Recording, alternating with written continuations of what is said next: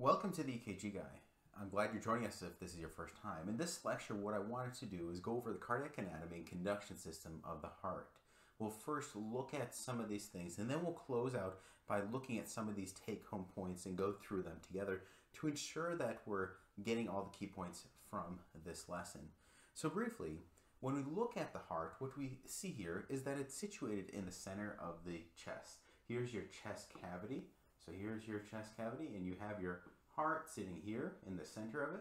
Up here you have your right atrium, okay, your left atrium, your right ventricle sits most anterior, and your left ventricle on the left side mostly posteriorly in the chest cavity. So notice that it's in the center of the chest, okay, and directed leftward, so towards the left. This would be the left, this would be the right, so leftward and then inferiorly directed. So remember those points.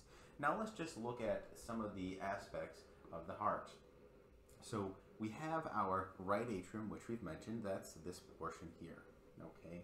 So the right atrium is there's two atria of the heart, and this is one of them. And then you won't have the left atrium. This is the left side of the body. This would be the right side of the body. Okay. Think of this as the top, and then you have the bottom. Okay. So when we say this is the right atrium and the left atrium, you also have two ventricles. This is the right ventricle and then the left ventricle. Okay, be going between the right side of the heart, between the right atrium and the right ventricle is what we call the tricuspid valve. And from the right ventricle, okay, and going outwards, you have an artery. This is the pulmonary artery, and this is the pulmonic valve. So hopefully that makes sense. Now, as blood goes out to the lungs, so as blood, we'll go through the circulatory system shortly, but as blood goes out to the lungs, it'll come back to the left side of the heart and pass through this mitral valve to the left ventricle and eventually make its way out this way through the aorta to the rest of the body, and that's essentially systemic circulation. So when we look at the circulation, we'll just enlarge this here to get a better idea. So notice we have our heart here in the center of the cavity. Here's our heart, okay? This would be the right side of the heart where blood is returning, and this would be the left side. Okay, so blood is coming to the right atrium, to the right ventricle, which is this portion here, and then goes out here. This is deoxygenated blood that comes to the lungs and then makes its way back to the left side of the heart, as we mentioned. And then from the left atrium, past that mitral valve, through the left ventricle, out the aorta. So here's your aorta, and then you have arteries that are taking it to all different areas of the body through the systemic circulation. So notice you have circulation going to the arms, okay? It goes to the head and brain, as well as the trunk, as well as the kidneys, the pelvis, and legs, and so forth. And that's where that gas exchange occurs at the capillary level, where you have oxygen taken up by those cells, and then you have CO2 that is exchanged and taken back to the right side of the heart, in which that deoxygenated blood comes back to the right side of the heart and makes its way back to the lungs to be oxygenated. And so the key point here is not really to know all these different aspects, but notice that this is a one closed loop system, and that's an important aspect of this blood circulatory system. So this is the circulatory system. Now, the last thing I want to close with was, now that we know the anatomy of the heart, can we also learn the conduction system of the heart? Okay, so we've taken a look at the anatomy, okay, how it sits in the chest, some of the basic features, the circulatory system, and now let's take a look and touch a bit here on the conduction system. Okay, and as we start learning EKGs, this will be the key feature that we end up spending most of our time on. Okay, so just to recap some of our things, so we'll use different color. Here's the right atrium. Okay, you have your right ventricle, your left atrium, and your left ventricle. So same thing that we've been going over. Now that's the anatomy of the heart. Now there's also the electrical component of it, and this is where we spend most of our time focusing on EKGs. So in the right atrium, so near the superior vena cava, which is this portion here, this is the inferior vena cava. They're bringing deoxygenated blood to the right side of the heart. Up in the right atrium, you have what's known as the sinoatrial node. Okay, this is also referred to as the sinus node. So sinus node, you may hear it called the SA node or the sinoatrial node. And from that sinoatrial node, here is where the normal conduction starts. This is where normal conduction starts in the heart, and what happens is from there you have this is essentially a highway system in which impulses travel through. So imagine you have an impulse that starts here at the SA node, the sinus node. It's going to travel through these internodal pathways. Okay, so notice that you have these internodal pathways that are coming about here, and they're all leading to what's called the AV node. So that's the AV node. They're situated in the middle, and you have they're depolarizing that right side of the atrium. So this is atrial depolarization of the right side, and you also get some interatrial conduction to the left atrium through what's called this Bachmann bundle. Okay, so you have these internodal pathways, you have a Bachmann bundle, all working to depolarize the top part of the heart, the atrium. So this is the conduction system of that. And where we start to see issues with atrial block or interatrial blocks tend to be within maybe the Bachmann bundle or areas throughout the atria conduction system. So here in the internodal pathways, you have an anterior, a middle, and a posterior pathway. Okay. So after you get to this AV node, notice that it's also in the right atrium. You go to what's called the His bundle, this short aspect here, and that area, including this AV node, is known as the AV junction. Okay, and from that His bundle, this is where you start to go down to depolarize the ventricles. You have the right ventricle that is essentially being depolarized by the what comes down this what's called the right bundle branch. So you have the impulse coming down to the right side, down this right bundle branch. It comes to these Purkinje fibers, the ventricular Purkinje fiber network, and from these Purkinje fibers, it sends and depolarizes the cardiomyocytes within that right ventricle. And in the left side, on the left ventricle, you have a similar thing that happens. So from the His bundle, comes down the left bundle branch, and not shown here, you have what's called a left anterior fascicle that innervates the anterior and superior portions of the left ventricle, and then you have a left posterior fascicle that innervates the inferior and posterior aspects of that left ventricle. Again, from those fascicles, you have a Purkinje fiber network that then goes and innervates the individual cardiomyocytes. So let's just review the conduction system starting from the top, and we'll write it out here so that we start to get the flow of it. So starting up in the right atrium, we have what's called the SA node or sinus node. And let's say that the impulse normal conduction starts from there, and from that you have these internodal pathways that are innervating that right atrium, okay, in the atria. You also have what's called the Bachmann bundle that's providing innervation to the left atrium. When you start to learn about interatrial blocks, that's where something you'll learn is affected. And so from there, they come to what's called the AV node. Again, also in the right atrium. And from the AV node, you have the His bundle. And this is where you're starting to get, when we think of AV blocks, think of this is where that tends to take place, okay? As we get through the His bundle, so this area here, AV blocks, and we think of it as the AV junction. After the His bundle, we go to the right side, and that goes to the right bundle branch and innervates the Purkinje fibers in the ventricular system on the right ventricle, and then to the cardiomyocytes. On the left side, we have the left bundle branch, right? And there's two main fascicles that we should be aware of, the left anterior and left posterior fascicle. And from there, these bundle branches, the fascicles, all come and innervate a ventricular Purkinje fiber network. Okay, and from this fiber network. It then spreads to the cardiomyocytes.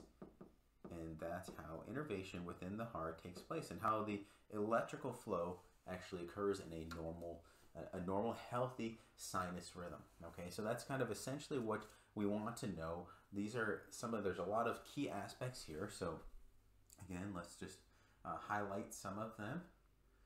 So we'll highlight them in yellow. Okay, so some of these main ones, remember the sinus node. Think of the AV node. You have your His bundle. Okay, you have the right bundle branch, the left bundle branch, essentially to the fascicles, to the Purkinje network in the ventricles. Okay, and then to the individual cardiomyocytes. So just kind of go over that pathway, and this is kind of something that will help you. And notice where everything is located, because knowing the anatomy and as how we looked at it initially is going to be super important as we move forward in additional lessons, whether it's related to the EKG or not. Okay, so hopefully that makes sense there. All right, so just a few other points here that we should cover. And that really has to do with the intrinsic rates of different aspects of here. Okay, so we said that there's what's called a conduction pathway, and within this conduction pathway, these areas have different intrinsic rates. And these intrinsic rates will be important because they're very helpful as we start to look at rhythm analysis, differentiating between different rhythms, and so forth. And so when we look at this, we'll look at adult patients. So we'll start at adults. Okay, our focus. You know, we have a number of courses for pediatrics, but we'll focus on the adult population here. And so when we look at the sinus node, the intrinsic rate here of the sinus node that we should think about is between 60 and 100 beats per minute in adults. Okay, so think of that in that range. And as you get lower, meaning as you go down through this conduction system, the rates start to slow down. So imagine here is 60 to 100 beats per minute. Okay, and we'll see as we go through here that they will slow down. And you may wonder why that's the case. And we'll get to that point as we start to get some of these points down. So in the atria, the rates start to get a little lower. Okay, so in maybe the atria, you can think of it, say, between 50 and 60 beats per minute, maybe as high as 55 to 60 or so forth, somewhere in that range. And when you think of the AV node in this AV junctional area, you should think of it between 40 and 60 beats per minute. And then in the ventricles down here, okay, these areas have an intrinsic rate between 20 and 40 beats per minute. Okay, so as we get lower, okay, so the AV junctional region, we said 40 to 60 beats per minute. And then down here, 20 to 40 beats per minute. And these are general ranges that you should just keep in mind, okay? There are many more nuances, but that we won't get into it here, but those are the three things for just beginning that you should be aware of these specific ranges. So notice as the rates go down, as you get through the conduction system, rates are slowing, and this is the intrinsic rate. So what does this intrinsic rate that we keep talking about means? Well, what happens in the sinus node is essentially these nodes will fire impulses within that range. And we're saying that the range, a normal range that those impulses will occur, is between 60 and 100 beats per minute in adults. So when we look at sinus rhythms, normal sinus rhythm in an adult has a range, a atrial rate between 60 and 100 beats per minute. Okay, and what happens, you can imagine, if this sinus node fails, okay, where it cannot conduct at that rate or keep up at 60 beats per minute, there's what's called safety nets, okay, or backup pacemaking cells that help take over. So say that the sinus nodes couldn't fire at that expected rate. Well, what happens is you have maybe different atrial cells, okay, in the atria that then try to pick up for it, or maybe in the AV junction. Say that there's nothing in the atria that can fire at all, so the AV junction starts to fire, say maybe at 45 beats per minute, okay? So it'll start to take over what we call pacemaking function of the heart. And if this AV node were to fail as well, okay, maybe it couldn't conduct at that rate, in that case you may have a ventricular rate or ventricular rhythm that takes over, we call it an escape rhythm, at a range between this 20 and 40 beats per minute. So say the sinus node fails, the AV node also fails, you may have a ventricular escape rhythm that occurs around 30 beats per minute or so. Okay, and those are safety nets that are put in play within the heart, just like different areas of the body. So just to recap, when you think of, more of the atria, so the sinus node, the AV junction, and the ventricles. These are the main brackets you should keep in mind, 60 to 100, and this is the rates in beats per minute. And at the AV junction, I want you to think of a rate between 40 and 60, and then the ventricles 20 and 40 beats per minute. So that's the general flow, and hopefully that's making sense for now. Now let's review some of those take-home points here before we close up. So just kind of get us back to our home base here. All right, so hopefully this is helping you so far. Now the first take-home point that I thought would be relevant for us was, one, what is the most anterior portion of the heart, okay? And so it's hard to tell in this view here, but it is certainly the right ventricle. So the right ventricle sits here over the heart. This is the right ventricle. It's the most anterior portion of the heart. You may say, why is that important with regard to EKGs? Well, as we look at different leads and where they're placed, this will be a critical aspect.